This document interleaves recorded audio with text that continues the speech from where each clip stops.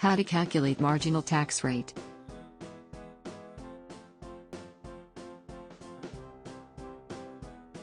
How to calculate the marginal tax rate. When calculating the marginal tax rate, you have to know your income bracket.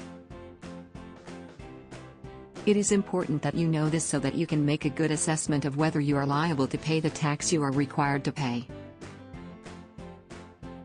Based on your financial resources.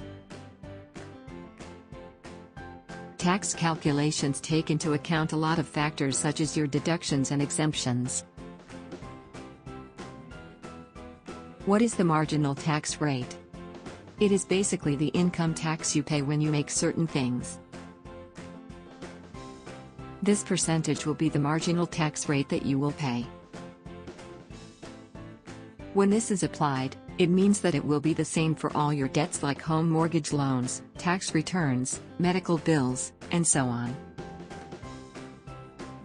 This marginal tax rate is usually a fixed percentage, which you can't change. The best way to find out what is the marginal tax rate is to consult a professional accountant.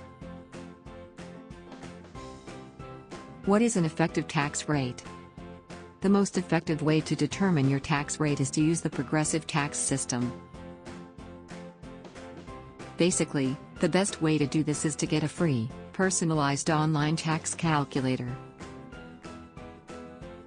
First, you will have to determine your annual income. As long as you remember to do this when you file your tax return, you should have no problem. Marginal tax rate calculator. It is possible to perform a marginal tax rate calculation without using a tax calculator. The government allows individuals to use a marginal tax rate calculator to determine their annual tax due.